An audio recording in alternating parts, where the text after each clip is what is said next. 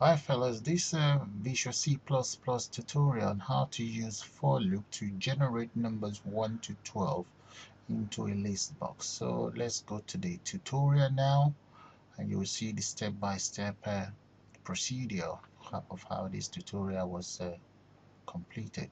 Hi, welcome to my Visual C++ tutorial on how to generate numbers 1 to 12.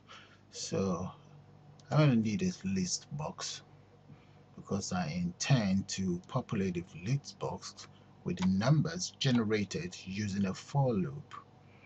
Okay, so I have a list box there, and I need let me get one command button.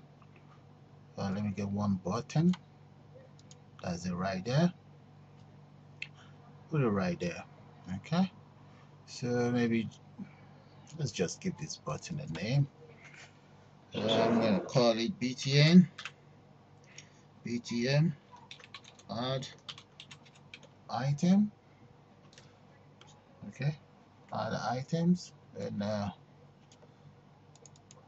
here let me just say odd item.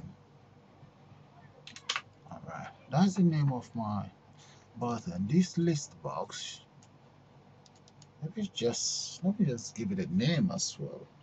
LIS add items. So that's the name of my list box. Okay, so that's and we're ready to go. So what is left now is maybe I should just add a title up there.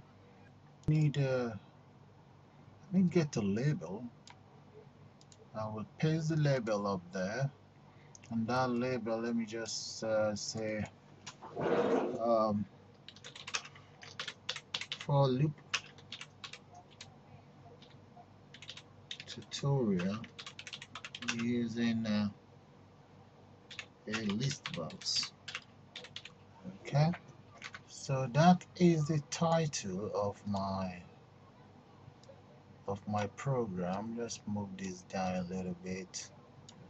Okay, and let's increase the font of this title so that you guys can oh, sorry about that. Let's increase the font.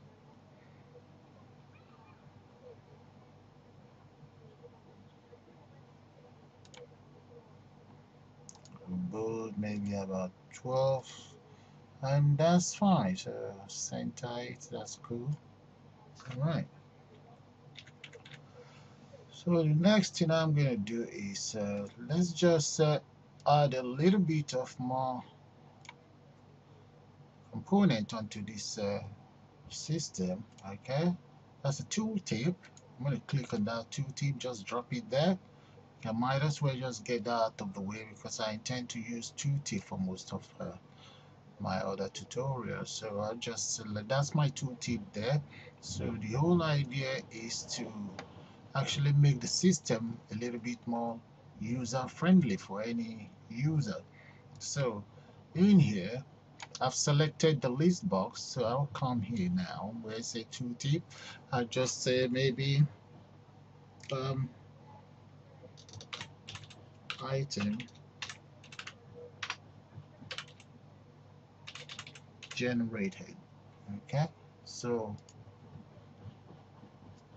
here the button, I can call that item generator.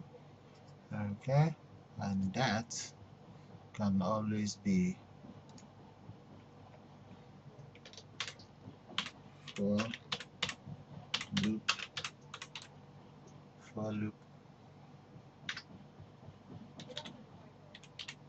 tutorial. Okay, so if I run the system now, what you guys will see is as follows. Okay, now we have to debug first. Just click on yes.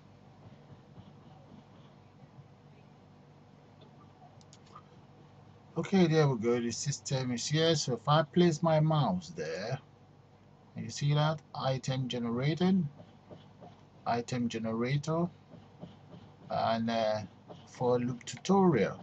So let's go into the code view code area and enter the code to generate the item that I will enter in here.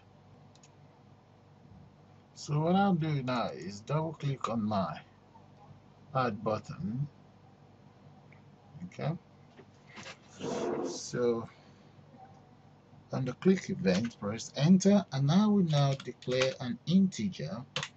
Okay, that's my integer. I just say I, and then I'll say for I equals 1. So I equals 1. Okay, I less than and equals to 12, comma, I plus plus. Okay, so I'm going to now close that and enter my curly bracket there. In here, enter my list. That's the name of my list box. And I say minus add item. We want to add items with an S. Okay. And the item I'm adding is I. And so the next thing I'm going to do now is just to compile and run the program. So let's compile first. That if there's any error, I'll be able to debug it and get it sorted.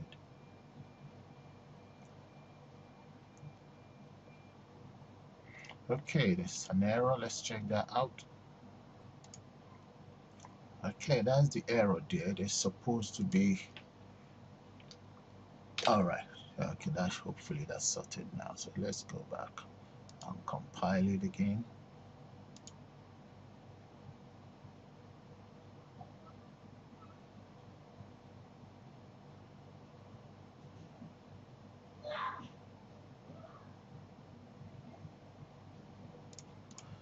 Okay, and here is our program running. So when I click on add item, what will happen is it will generate from number 1 to 12. Okay, guys, so the other thing you can do is just to make this number that is generated, you can just make it bold and so on. So to do that, you can always go into the form, go back to the form, the list box is selected, and come to font. You can then change the font size there.